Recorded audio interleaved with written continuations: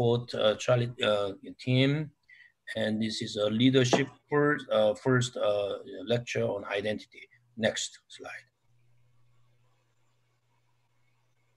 And so this is the what we'll do. I mean, introduction already done, the leadership's 5 stages, and biblical illustration. So I'll talk about Abraham, and then Pastor Abraham Lincoln will talk about Moses.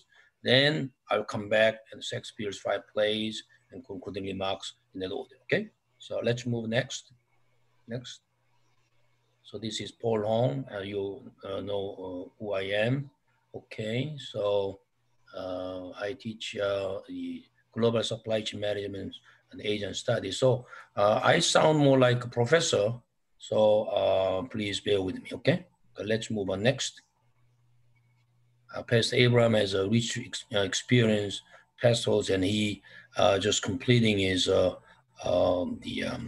PhD degree in theology and Cornell Theological Seminary. So he will give a lot of interesting these presentations. So let's move on next. So the first point I want to mention is that the Bible reveals God through people, through events.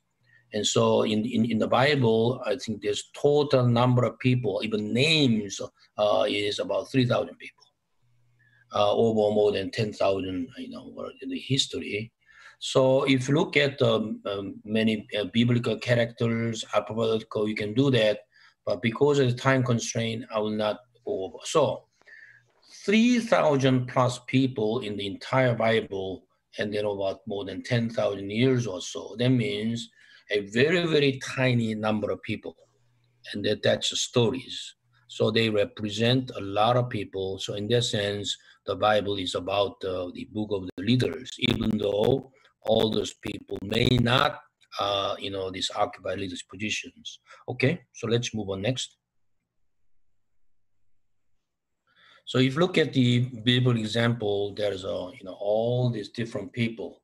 So we tend to focus on the best people, Abraham, you know, this Moses, and you know, all these best and the finest.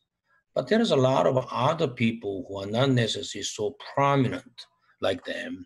So we'll be looking at biblical example. Of course, we'll do the major figures, but we'll also see other people around them, so that what are the accomplishments, trials, success, and failures. So we look at their human experience in a more wholesome standpoint. Okay. All right, let's move on next. So this is this a lot of business professors do a 2x2 typology. If you look at even this one, depending on the quality of their work with God and their impact in life. So there is a great souls are there, and then work achievers there, and then unsung heroes and stage characters. That means they were like movies, these extras, seems to be extra, but there are a lot of people there.